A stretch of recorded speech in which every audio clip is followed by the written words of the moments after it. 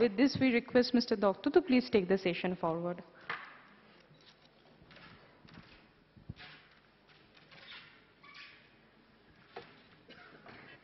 Good evening. This is the last session of today's program, but I think it is a very important session. We are here, none of our panelists is going to give any presentation, but this session will be conducted by me through the question answers and what are the feeling, whatever you want to know, the opportunities ahead of us for the automation and artificial intelligence. Whatever I know about it, we are now backdated, but we have gone through, with my age, what I can tell you, we have seen the changes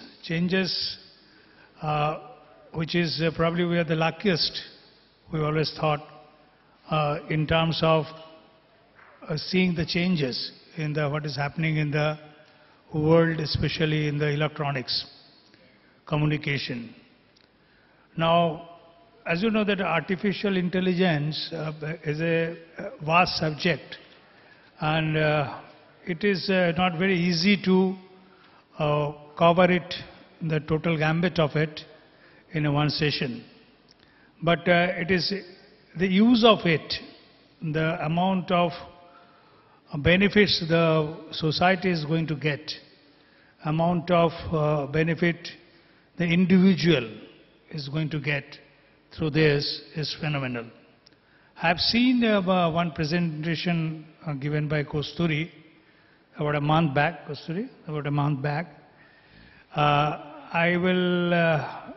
I can tell you that that is quite occurred a bit. Sometimes it appears to be scary. What is going to happen to the human race? Are we really able to cope up with the development which is coming up? Whether we have any utility at all, if the machine is doing everything. It is something. I will tell Kasturi to give request Kasturi to just give a glimpse of it, what is happening in the world, then leave it to one by one. They can talk about it a little bit. Then I leave it for the question answers. Please, Kosturi. Thank you, Mr. Dotto. My co-presenters. So today I don't have a presentation, and sometimes we say that a picture speaks 1,000 words. I wish I did have it, but maybe we'll have another occasion where I can present it. Being a technology practitioner, I am going to address it more from the technology perspective in terms of what's happening, where we talk about automation taking over erstwhile jobs, or even functions, not even jobs, even functions like thinking are being taken over by pieces of equipment and artificial intelligence. So some of the critical things, and today throughout the sessions we've heard quite a bit about buzzwords such as IoT and clouds and big data analytics. So what is it essentially? Essentially, what technology is doing is basically, when we had the first shift in industrial automation, it was all about building system aids, for instance, building ERP or CRMs, where certain functions which were getting too complex for human brain to keep track of, monitor or calculate were being taken over by the software industry. Now today, the function itself, the physical functions, the mechanical functions of, say, an assembly plant, or operating during a surgery for a patient, or things like transportation, and we heard Sanjay speak a lot about that, interesting. Those are now being taken over by bots, robots, cobots. There are so many words around it. Basically, it is actually a merger of a mechanical function aided with an intelligence, which is a computer, that is being pushed into that external part. And it has already proliferated in a lot of instances, especially the manufacturing segment, and in areas where again it is cumbersome or not cost effective in those kinds of areas. But let me address, since the session name is how do we convert challenges into opportunity, let me talk about a few things where it has actually worked and will work in the future.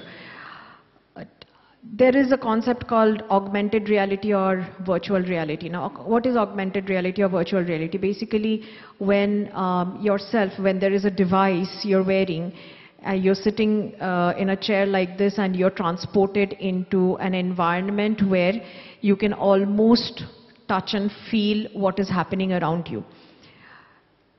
Not going into where we can do shopping on the shelves from a virtual reality perspective, but in real life, where there is a lot of industrial maintenance, and in cases where the safety factor, like in mines or in offshore drilling, this concept of maintenance is being handled by augmented or virtual reality, which is really, really coming into use. Even if there is a fire that happens in a remote oil field, it is possible to put out that fire remotely sitting from an office.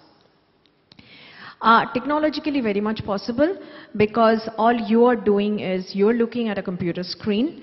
The computer is able to take commands from you as a human, and you are commanding a device which could be a remote fire extinguisher, which has a chipset embedded in it, and the chipset is able to take the directions because all it is a computer logic.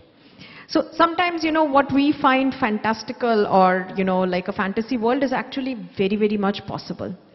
Now, while I spoke about an instance where it is really, in a hazardous situation, it comes to human use and our use where we don't have to physically send somebody into a dangerous assignment and can actually kind of remotely control that environment which can go out of control. Similarly, there are instances where large, and we ourselves, I come from Ericsson, we ourselves are engaged in a lot of these kinds of projects where, there are bushfires that happens in Australia, and there are large expanses, and it is very much possible to be able to monitor, like from a knock that we monitor telecom systems. It is very much possible through IoT to be able to monitor these kinds of environments where it is not physically possible to send human on rounds to do that and prevent such large-scale hazards and bushfires. So in a lot of instances, while this is where we are going, but in other instances, the possibilities are where a company is looking at their bottom line and wanting to make margins and profits. This technology itself is being used for automating industrial processes where there is a possibility of people not being used in those scenarios. Okay, thank you, Kosturi. I can add what she has said so far. Like you're in surgery, in medical science is going really, really fast. And this automation, specifically use of robots in operations, is now very, very common. Even today, this is, in Calcutta it is happening, I can tell you. The brain surgery, brain tumor removal can be done through your veins. And it is, like she said, it is, you just look at send your some camera inside, and look at it on the screen and operate it. It is the people are doing it here. There are surgeons, specialists on this. What about can be done on heart? Same thing can be done on the brain. This is basically nothing but your automation. This is what is happening. I now request Indrani to talk about your experience and what you think about it. Good evening, ladies and gentlemen. From the morning, we have been hearing a great deal, in fact, nothing else but automation. But the other word, which is there in today's conclave, society, I think that's where I come in. I'm from Mumbai, but it's personally very gratifying to come to the city where I was born and raised, Kolkata. To me, this whole discussion that we've been having, I bring to you the perspective of working with the government as the civil society partner to find solutions to problems that exist in our society, and such solutions which are sustainable. So when we talk about automation today, two of Government India's campaign, a program and a campaign, comes to mind, and that is Digital India, which is the program, and which focuses on infrastructure, on governance, and on digital empowerment of citizens. The other is the Accessible India campaign. And to this, why I am sharing, because it was our privilege to have Bengal Chamber to be our collaborator when we launched, in support of Accessible India campaign, to make IT accessible. We can make IT accessible, which was in 2015. Now, when we talk about accessibility, which is digital accessibility, we should not only be looking at the technical aspect which we have just been hearing throughout the day, but how do common citizens, today I bring to you the perspective of an average citizen, because each one of us, no matter what your profession is, end of the day we are all citizens, and each one of us have certain challenges in using the digital medium, the digital processes, the online processes of the government, and how it affects us in our daily lives. In the morning, Dr. Gupta had mentioned about various technical aspects, but may I please indulge Mr. Dotto to take a moment to share what we did in Mumbai. After all, Mumbai is the financial capital, and to a great extent, many things do happen over there which takes on the trend. In 2014, as part of my work and seeing the way it is with the government, in two decades that I've been associated in civil society work, I am formerly from the corporate sector, so I'm very mindful of how the corporate sector works and what are the challenges and what drives the corporate sector. But coming into the voluntary work to work with the government, naturally we look to how the largest section of society and how the demographic, and in the Indian context, the online processes affect each one of us. So we launched a web portal which actually brought to the fore the easy access and a one-stop shop of all the questions that are raised by the citizens while dealing with the various aspects of the government services. Thereafter, we also launched a live talk show. Why I am sharing this is that soon after that, since we work with the government and in the spirit of partnership, mygovernment.in, which all of you are familiar with, came into existence. And in Maharashtra, what was launched is called Aple Sarkar, which is Amadesh Sarkar. Now, through that, all government services becomes available to the citizens. But what happened with it? Now, when we have the online processes, we often talk about, when we talk about accessibility, we will think immediately of those people or citizens who are challenged or who have disabilities. But a big section we don't look at is where we need assisted technology. So the user experience journey, the difficulties or the ease with which you use the government online processes is highly important and which needs a great focus. No doubt, all automotive services and processes will come into play and is already in the process. But when we are looking at our subject matter of today's conclave, of the bridge, we have to see where the human reality check is required. And whereas automation is here to stay, and there's nothing wrong with it, because I have used technology to work, and I think, Mr. Chatterjee, you and I will have a great deal to talk with Mr. Sanjoy Chatterjee, because transport, road safety are very much part of my work. And the first time a project on transport of a precious cargo of school children was launched by me with the Traffic Police of Mumbai in 2002, and how technology was used to augment that into a government policy in 2011. But there are many such issues, but I think what I would like to request is that each one of us look at what the online services, the government processes, how it affects us, and where we need to intervene. As a Chamber of Commerce and Industry, whenever each one of the members of the Chamber looks to automation, looks to improve their product and processes, it should also take into account how it can augment and assist the government, and think of the common citizen, not just the ones who understand automation, but the varied demographic of the Indian context and how it affects each one of us in our daily lives. I'd be happy to share more separately. Thank you for giving me this opportunity. Thank you, Indrani. Professor Raichaudhuri, oh, your turn, if you can speak a few words. Over there. Yeah.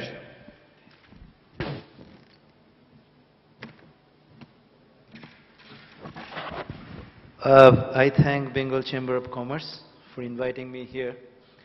And I stand here because I get a feel about the whole audience, and it helps me to speak. And as you know, as economists, we always try to find more problems than solutions. And I am not really outside that sort of a training.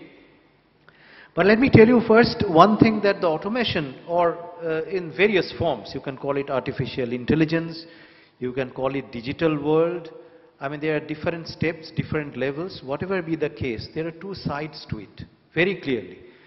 The most important thing is, under whatever circumstance, in whatever way we think about it, the GDP of the nation, the supply of goods and services are going to go up by leaps and bounds, because transaction cost will be lower, the production apparently will be higher, and I will come to that because there are contradictory data about that.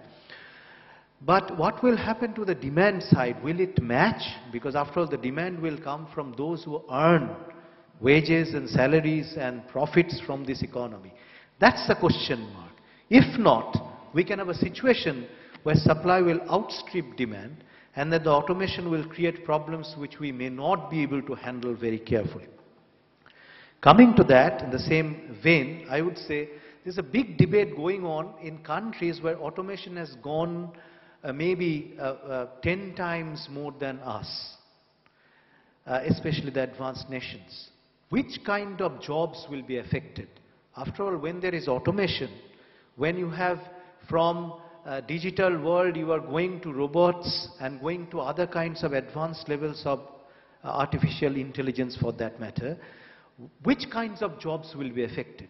Surprisingly, and this is done by some of the best economists who are working in this in the United States, they found in advanced countries the low-level jobs and the high-level jobs are spared.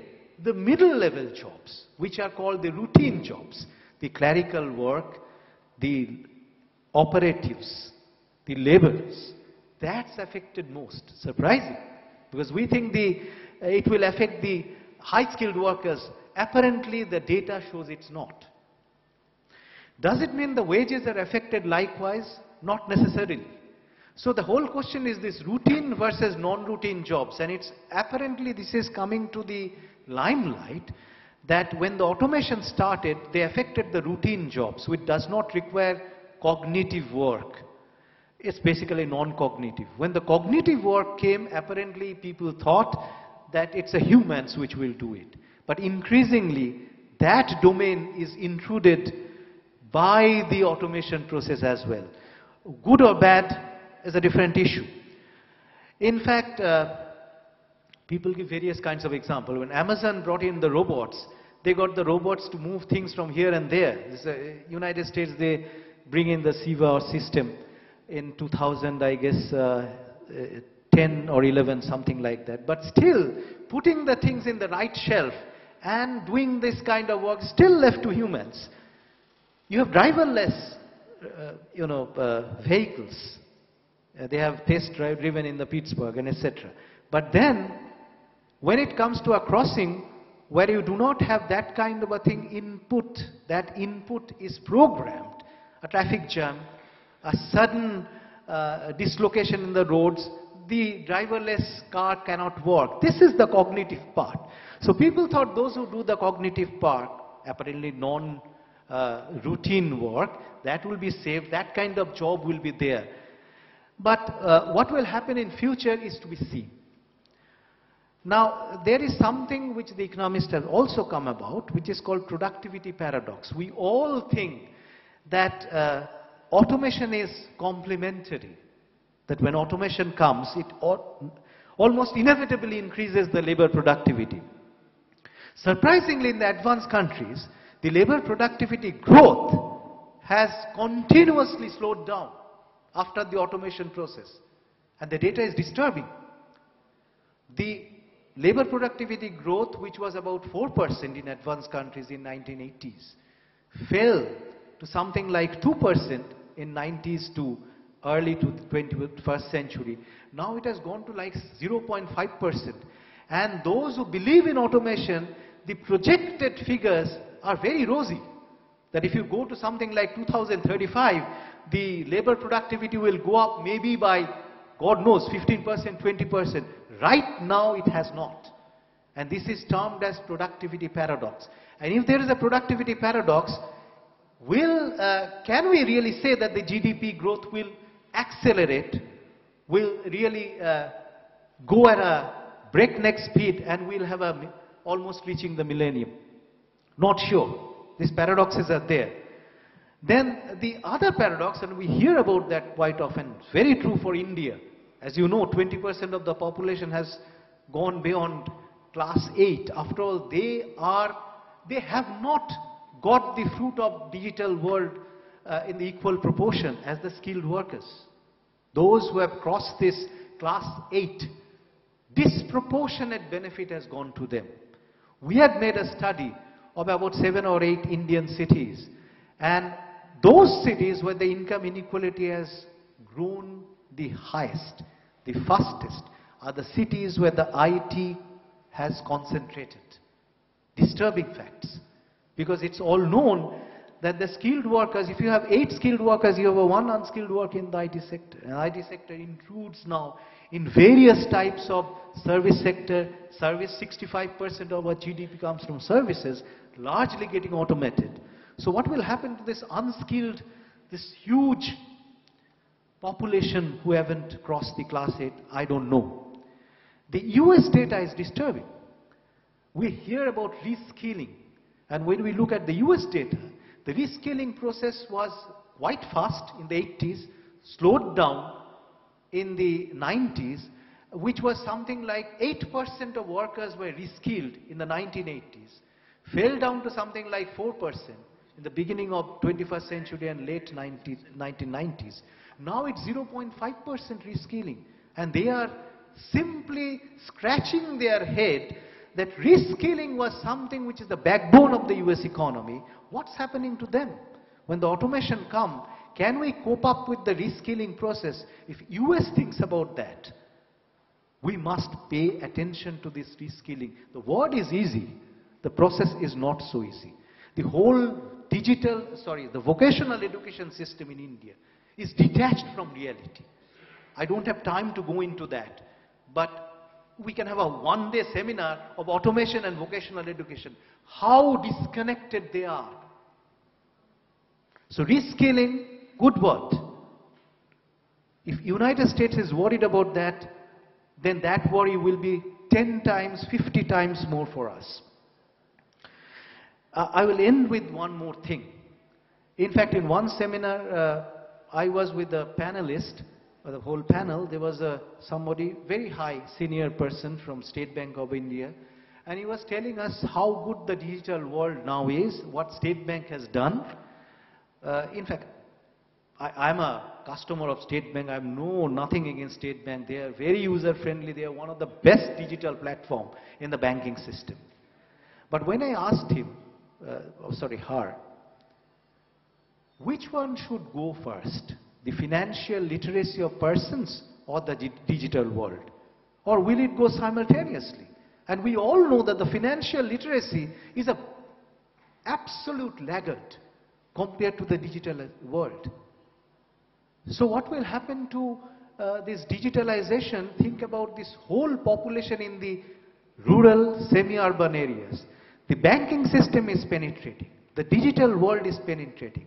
What about the financial literacy? How many studies have done? I'm sorry to say, we are not even very well aware. We get the data from literacy. We know how literacy, that percentage is rising. We are very proud of that, it is. Not as high as the East Asian countries. We are still laggards. But what about the rate of financial literacy? What's the quantitative dimensions? Nobody knows very clearly. And then the same thing came up. All of us know, in fact this question was raised earlier too, senior citizens are so averse of using cards, credit cards, debit cards and online transactions because the risk-averse nature, that I will lose whatever money I have saved if I go to online transactions, because I have read in newspapers that money can be siphoned off. There is so much risk in the online transaction. So what about doing work to get rid of this risk-averse attitude of our senior citizens? And I asked this to this person, quite a senior person from State Bank, no answer. The only answer is, we are making all this information readily available. We are bombarding them every day with SMS, with newspaper advertisements and cutouts. You ask the senior citizens, how many of them have got out of this risk-averse mentality and how quickly? If the answer is, I go along at the same speed by which all these digital advertisements are done, I will be very happy. Thank you very much.